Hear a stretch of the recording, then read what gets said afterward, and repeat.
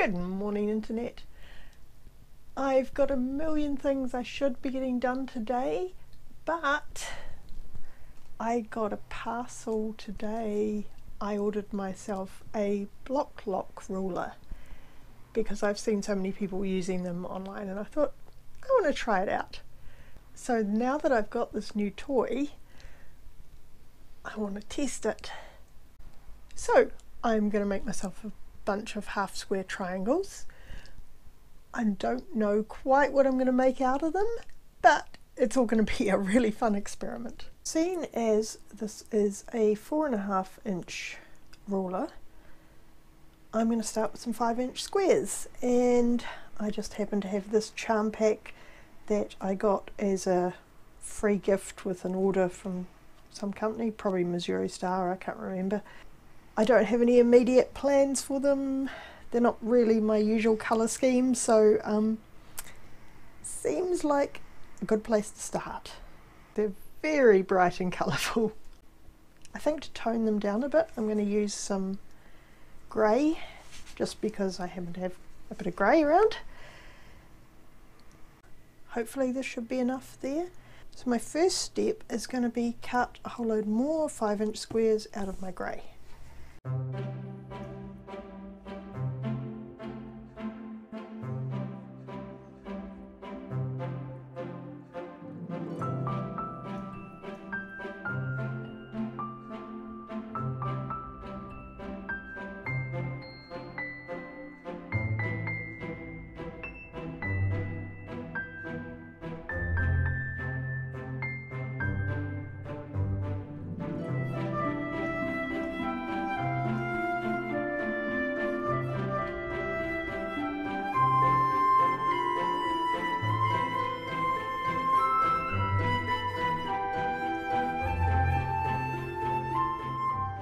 By my count, that's 42 grey squares to match the 42 coloured squares.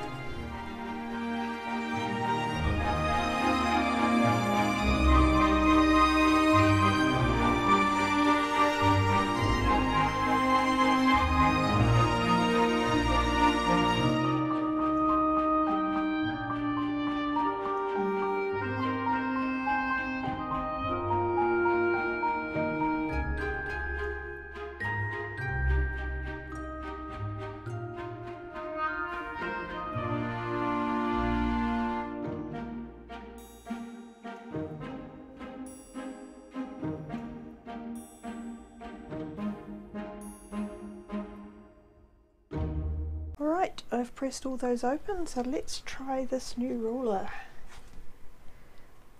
So the idea is you put it on like that, and you can just trim around it and it locks itself onto the diagonal, that's quite nice.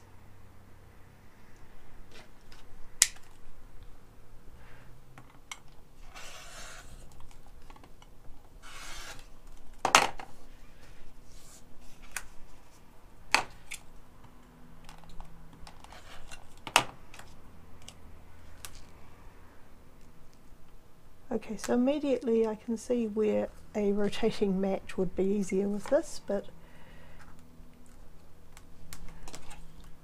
it still seems to work.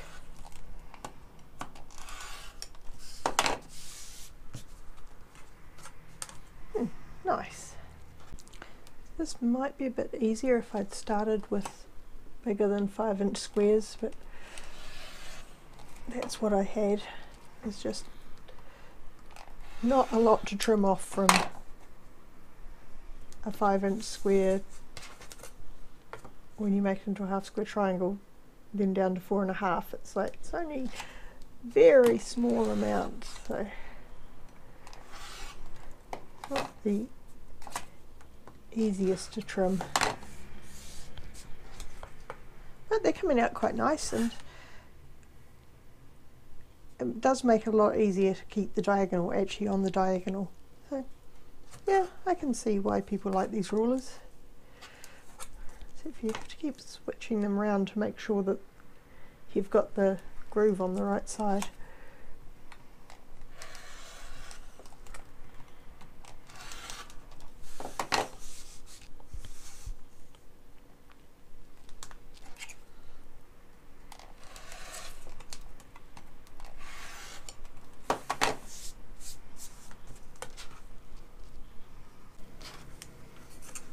course I still haven't actually decided what I'm going to do with all these half square triangles once I've made them. It's not 100% fully fixed yet, but I'm starting to come up with an idea. And yeah, I know this isn't the most efficient way to make flying geese, but that's what the triangles wanted to be. Okay, I've sewn all of those triangles into flying geese, and I'm starting to think, because there's not really enough to make a quilt. I mean, I could put some borders and stuff around, but I also kind of want to make something to take as a raffle prize for the book crossing convention that's coming up.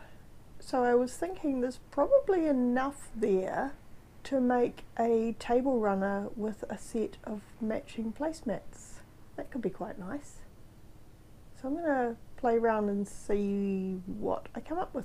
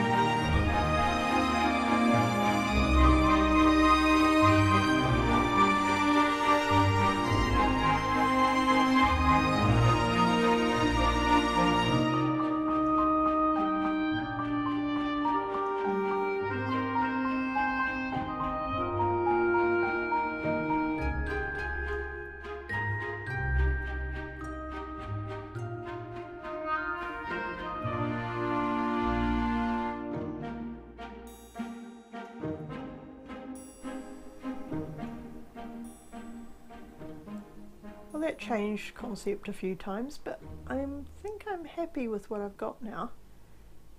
I'm going to put a border around the placemats, I think, because they'll be a bit small otherwise.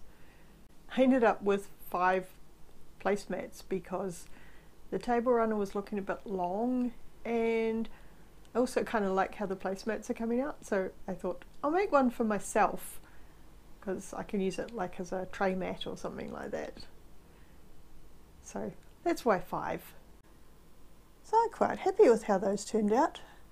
I did end up putting a border on the big table runner as well, because I liked the effect of the border on the placemats, so I thought I'd repeat it on the table runner.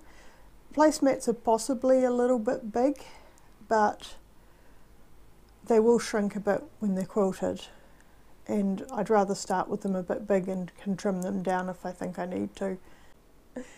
It's going to be a week or 2 before I can get the quilting on these done, so I think I'll end the video here. Might do a part 2 to show you the finished product later on, but for now the verdict on the Bloc-Loc ruler is, yeah, they're cool. They work really well. They're quite expensive for something that's it's really a gimmicky thing.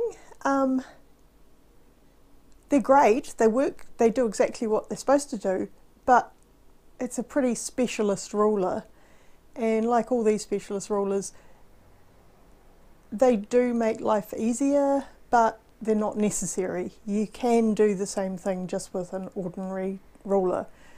It's just a little bit more efficient using the Bloc-Loc. So I'm glad I've got it, but I would say if you're tossing up between buying a Bloc-Loc and buying just a good ordinary ruler, the good ordinary ruler is going to do a lot more things than a Bloc-Loc is.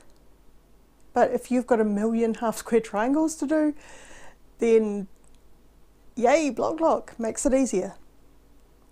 Anyway, I hope you've enjoyed this video. Don't forget to do all those nice internety things like liking and subscribing and leave a comment. Tell me, have you got a Bloc-Loc and do you think it's worth it? Bye, internet.